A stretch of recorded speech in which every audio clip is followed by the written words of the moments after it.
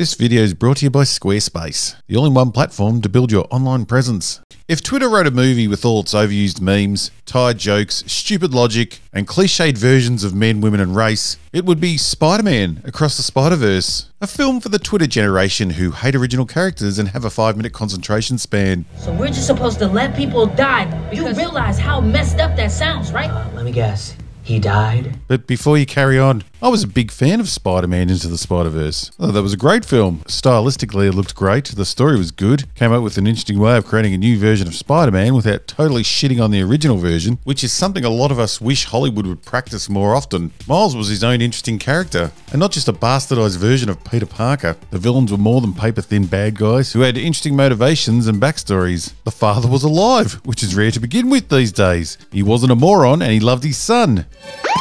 You gotta say I love you back. Dad, are you serious? You want to hear me I say love it? you, Dad. And he acted like a man. In fact, all the men in the first film acted like men. I know, what am I? Some sort of backward caveman for wanting to see men portrayed as men in film? Well, yes, maybe. Or maybe I'm just normal. Even the multiverse storyline worked, and I normally hate multiverse stories. They seem like the lazy modern cop-out that allows franchises to cash in on emotional deaths of characters that they can then just bring back at any time with the ease of the multiverse.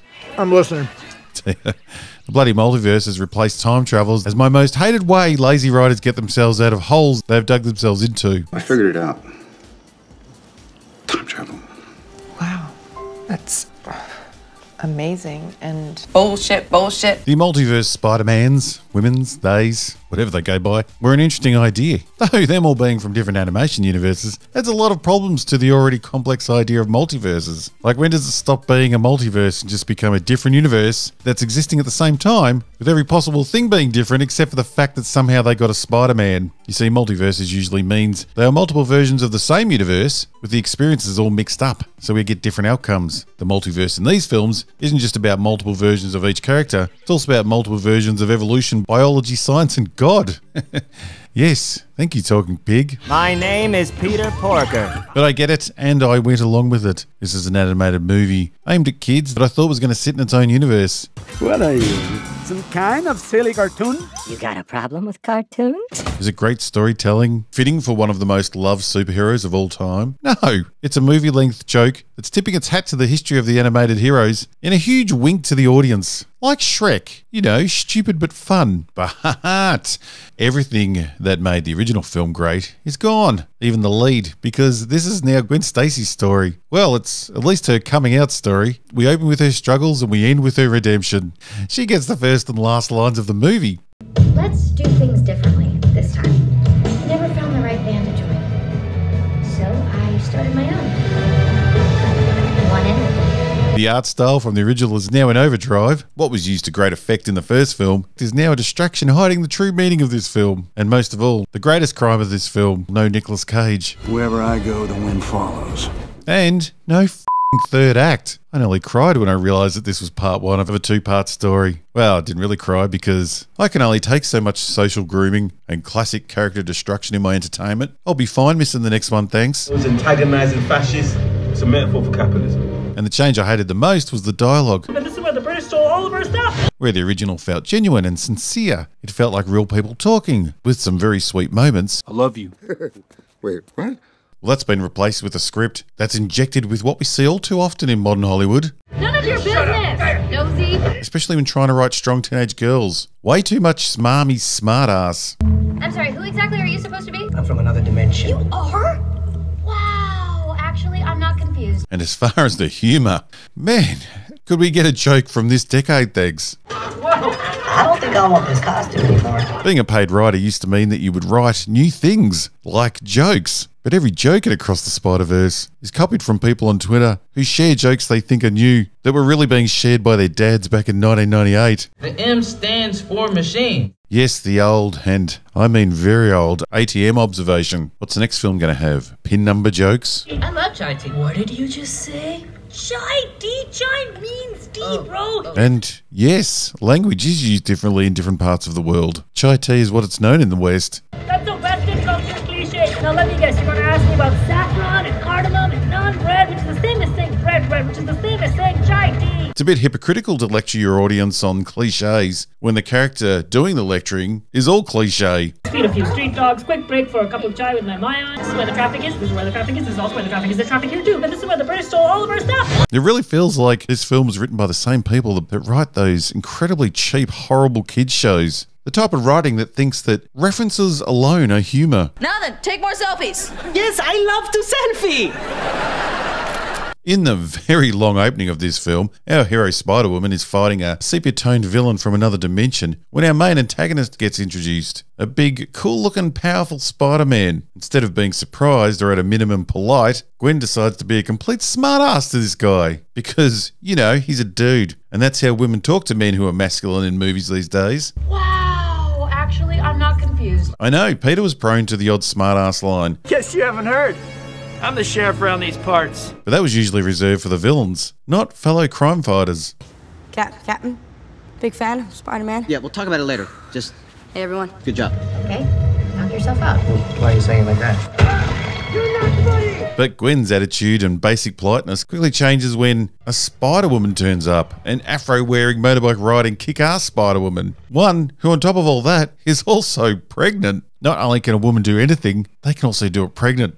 Now, this isn't from personal experience, but riding a motorbike pregnant is not the most comfortable or easiest thing to do, let alone kicking ass and swinging through the multi-dimensions. But, you know, every woman's got to be as womanly as we can womanly make them. Will you adopt me? She goes from laughing at the dude to asking to be adopted by the woman in the blink of an eye. And the only reasoning is that one of them doesn't have a schlong. How modern and interesting. And don't get me wrong, this is not about some weird reverse sexism. It's the laziness of the writers is what I hate. Make your characters interesting, not just easy cliches. Cause I'm Foxy Cleopatra, and I'm a whole lot of woman. So hot. Will you adopt me? And while every woman in this film is amazeballs, What? Call for backup. Come on. Please just call for... Yeah, I already called her. the men, well, the men, they aren't really portrayed so well. As a father of a daughter and the son of a mother... Yeah, actually, stop talking. Okay, duly noted. Well, I'll accept this guy, Spider-Punk. He's the only one that comes across as manly and not a psychopath. Here we go. Hoping you're not helping. Good. I mean, with the over-coolness of Spider-Punk and his tough, rebellious ways... Hey, what of it?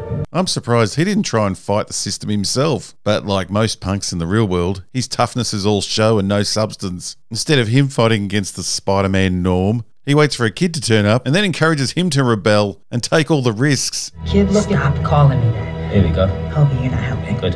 And then when the shit does go down, old Spider-Punk decides to save his own skin first. For the record, I quit. He only returns when there's safety in numbers. Ah, the modern heroes, nothing like them. Hoping you're not helping. Good. But the others, shit. We have moron, pathetic, flamboyant, psycho, and female. Hi, Peter Parker, the loving father from the first movie who didn't seem overly stupid. Well, I wouldn't say he's now a complete moron, but boy, is he struggling in the school meeting. They're studying dark matter. Yeah, I don't know what any of that means. And following a simple conversation seems to completely throw him. You created me. Spider-Man, why did you create that guy? I did.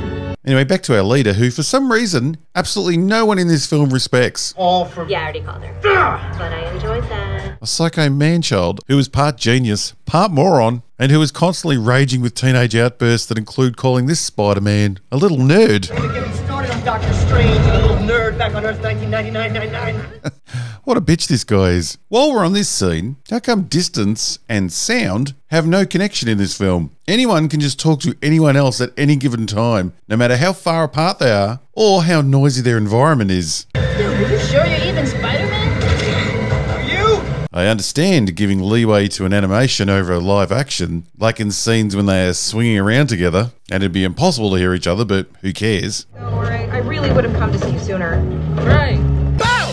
Who cares? But some scenes are just really lazy storytelling. Stop running! Stop chasing me! Like Super Duper Spider-Man talking to the pilot of a helicopter that's not only miles away, but would be super noisy. How does that work? I'm a good guy. You don't look like a good guy. You're just gonna have to shut up. Yes, I know, it's a fucking cartoon. But, you know, like I said, there's leeway for animation and then there's just bloody lazy writing where you can't be bothered setting up the scene properly. What is Hollywood's fascination with fat pilots these days? Let me buy you a drink. Then we have the Valley Girl Spider-Man and his amazing hair. Do almost nothing with my amazing hair. You don't use any product at all. Just coconut oil, prayer, some genetics. Ah, yes, guys are always having these type of conversations about their hair and which hair products they use. I used to dye my hair all the time. Then we have this mess of a human. That was a particularly harrowing memory. One of the few white dude Spider-Mans who was always way too emotional about everything. In fact, he's that emotional he can't get anything done. Yet somehow he too got an important time travel watch. Before you get your knickers in a knot, I couldn't care less if you made the old cast not in white. The Whiteys have had a pretty good run at being Spider-Man. But if you are going to mix it up a bit, try not to be so bloody obvious about your bias. At least have one competent white guy. As a father of a daughter and the son of a mother. Yeah, actually, stop talking. Okay, duly noted. I mean, look at the difference here. Look at the black dude. Cool as fuck. Give me a film on that guy. And then we have Peter, an estrogen-filled whitey wearing a pink bathrobe holding a baby. Yeah, there's no agenda in this film at all. You're the reason I had her, okay? That should make Peter's partner feel real special. Don't tell Mom. Peter Parker's whole personality in this film is just female. He wears a pink dressing gown the whole time. We even find out he wears that to work. How's work? He's now a baby on board, demasculated, cockless male who just wants people to hold his baby. Do you want to hold my baby? What? Would you just give the baby one squeeze? Oh, it's very rejuvenating. He even needs his wife to explain to him what a sports metaphor is. That's a sports metaphor, by the way. I understand. No, you're just such a nerd in high school. I have watched sports. So, you know, that's what they've made of Peter Parker.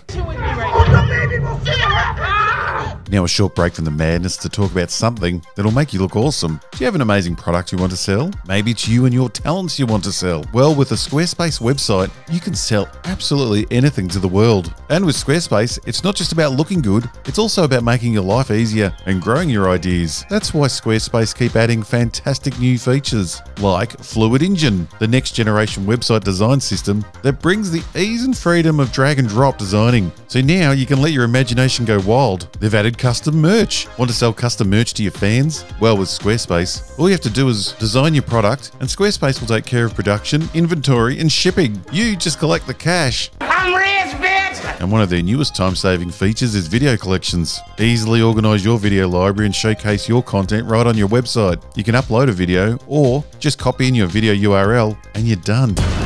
You can even set up a members area where you can monetize your content right on your own website. No other website builder can give you all of that. Go to squarespace.com/robothead and try Squarespace for free. And then when you are ready to blast off, use the code robothead and you will get 10% off your first purchase. See the link below. Squarespace. I'm rich, bitch! I love you all. Now, the plot of this movie wouldn't seem so bad if this was an alternative universe out on its own, not connected to any other Spider-Man. But no, like every bullshit IP these days, every story, film, TV show, fuck, in this movie, even the video game versions have to be linked. Video game guy. I love video games. Another video game guy. Are you talking to me? As I've mentioned, we allow certain liberties in animation that don't quite work in live action. It's rude to stare. Caught that one myself. I slipped. You? Okay, I did all the work. But if you're going to make a film that crosses those lines, like in the Lego movie, humans affecting the animation world brings up far less of a logical leap than having the animated world ruling over the live action world.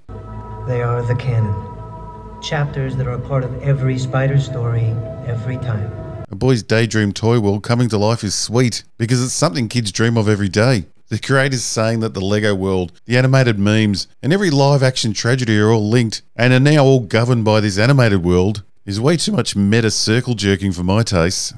The way I'm using it makes it an adult thing. And don't for one second think you're ever going to get away from Spider-Man's origin story. No, these days no stories are allowed to move forward. We're going to be reliving Uncle Ben's death to the end of time. If you think that's bad, well, treading the same ground over and over would be bad enough, but no, we have to raise the stakes on repeating these deaths in the Spider-Man universe, because a loved one's death is no longer a sad random act that makes our newly created web-slinger grow into the hero they should be. No, those deaths are now lifted to a high purpose and have to happen because talking about those deaths forever is easier than creating a new story. All those deaths are now important because now they're all pre-written canon. And you know, canon confirmation is super important if you're on Twitter, because in the real world, No one gives a shit if something is labelled as canon. And if you don't know, canon is the studio or creators' agreed upon events that happen in any IP's universe. Bullshit, bullshit. Yes, I prefer good stories and original ideas, but to the true diehard fans, canon means everything. Protect me. So if you preferred it when Spider-Man was your friendly neighbourhood hero, over the universe-crushing godlike heroes and villains we're getting these days, well, you're completely out of luck. Spider-Man in this film isn't just godlike, he now is a god. And not in some over-the-top way of describing his powers. Powers, I might add, that constantly change to fit in with the limited imagination of the writers. Spider-Men's, women's, and whatever else they want to make a Spider-Man in this film are gods in the classical sense. The fate of every universe relies on their actions. If they save the wrong person, then their whole universe can collapse. What's that? It's a metaphor for capitalism. Woke! My favourite thing about Valley Girl Spider-Man is that he pretends to respect the father of his crush, knowing that the guy is marked for death in a couple of days. Police Inspector Singh, this is your daughter. I do not know her. That's why Valley Girl Spider-Man's so cheery all the time. Once the police captain dies, in the planned canon death, our young hero here will be free to bang away his girlfriend at his heart's content. Inspector Singh's death was a canon event. You weren't supposed to save him. That's why Gwen tried to stop you. Every single man, woman and child across the planet will die if Spider-Man dare strays out of the pre-written story and saves the wrong person. Which means the spider things, well, they are fucking just things now, because even a Cars one, the spider things are gods, but they're low-level gods, because for this story to work, there has to be an all-powerful controlling god that is writing the script that has to be followed. And if this god's script isn't followed, then death to millions of men, women and children. I love a happy hero story. Our God cannot exist in this multiverse. Free will doesn't exist. Even God in our world lets us try and cure cancer, or maybe save someone from dying, but not the Spider God. The Spider God rules all, and if one of his chosen ones steps slightly out of line, we all die for the sin of non-sacrifice. So pray the right people get killed. You are the reason I'm alive, Jesus. I just love you. Everyone on the planet is the supporting cast of Spider-Man and his existence. You have a choice between saving one person and saving an entire world, every world. Is every death, rescue or capture part of the canon? Or is it just one death for each universe over the full history of that universe? Save my dad. Call an ambulance! Someone call an ambulance! Uncle Ben! Uncle Ben! Oh.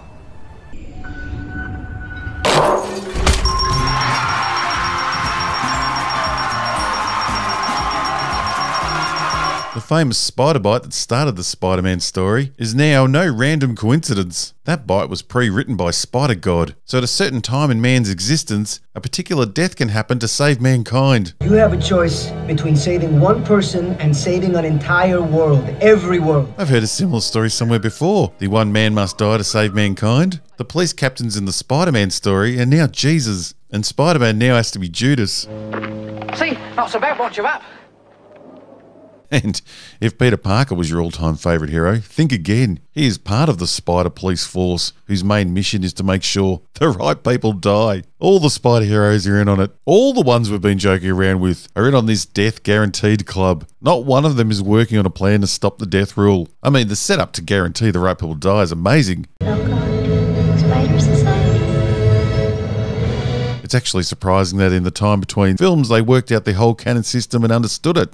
Where the lines converge? They are the canon. Chapters that are a part of every spider story, every time. I mean, you think it would take generations to work out that pattern, linking a whole universe's collapse back to one individual not dying on a certain day? That's some Stephen Hawkins thinking. Wrong again. But our main antagonist here figured out controlled universe skipping travel. Well, his sidekick did. Oh, here we go. The multiverse didn't collapse. Oh, cool. Hey, did you finish the goober? It's not a goober, it's a gizmo. Deciphered the whole mystery of the canon universe killing rules and set up a huge strike force within a couple of years of the events of the first movie. Even had time to have a full backstory where he lost his family, found a planet that had an exact copy family, and replaced his doppelganger when he died. You think that backstory alone would have taken a couple of years. Bullshit, bullshit. But who knows, hopefully time in this film is like an Interstellar and moves differently the further you are away from home. I want to see Miles return return home, and his mum is now 93 and his dad is long dead as decades have passed while he's been away. But if that's not the case, how did this guy get so much done in just a few years? And to be totally fair, the universe-skipping tech must be incredibly easy to make. Spider-Punk just starts making his own version. It sort of makes that big spider weaving webs to send people through time all look a bit over the top, like it's not really needed at all. You knew? You all knew? Oh yeah, Peter knew. Peter Parker is as weak as the pink dressing gown he lives in. Every Spider-Man that's ever existed is weak compared to Miles. He's the bestest Spider-Man ever. My bicep to constrict you. Why is he not only stronger, but also morally superior to every other Spider-Man that's ever existed? Even better than the original creation. We know it's hard, but it's the truth, Miles. Because that's what Hollywood does. It turns original characters into losers, so their new improved version can be so much better. I'm gonna do my own thing. Across the Spider-Verse makes Peter Parker an absolute ballless dropkick, who only gets to help in the end because Gwen Stacy comes to get him. And he's dumb enough to take his baby. You break enough cannons, save enough captains, and we could lose everything. Wouldn't all the Spider-Men, women and things jumping universes be massive cannon breaks? Or is this evil spider god only concerned with two specific deaths? What about your dad? He's a captain, right? Because I quit. That means... You are made of stupid. This huge setup, thousands of spider brains working together to protect the all-important cannon while people die, and Gwen's dad just saves himself by resigning from his job. Oh man, not one of these amazing spider people, cats, dinosaurs, cars, or even our genius antagonist thought of that. Just quit your job. Idiots. Woke! Party. Allegories are interesting in movies, aren't they? The idea of criticising the world or getting a message across without being too literal or blatant is a fascinating way to be creative. Star Wars was an allegory for the Vietnam War, Gravity about childbirth, The Truman Show about reality TV obsession, and how real people are dehumanised by consumer audiences. So yes, some are very obvious, but some people just don't see allegories in stories. Their brains aren't wired that way. George R.R. Martin has said that Game of Thrones is an allegory for climate change, but some people will never see that, they just see it as an entertaining story. And allegories work especially well with children. They don't catch on to the underlying meaning, but they can be directed to a certain way of thinking. Now, if you were writing a kids' movie and wanted to talk about certain issues, well, you could just put up a big-ass sign in your film that's blatantly put directly where the eye will go and make sure it's up long enough for the kiddies to read. But if you really want to dig down and get into those little kids' inner thoughts, you'd make a huge part of your film focusing on what it means to be accepted for who you truly are, especially when it comes to parents. I know you know I've been lying to you. It's because I thought if you knew, you wouldn't love me the same.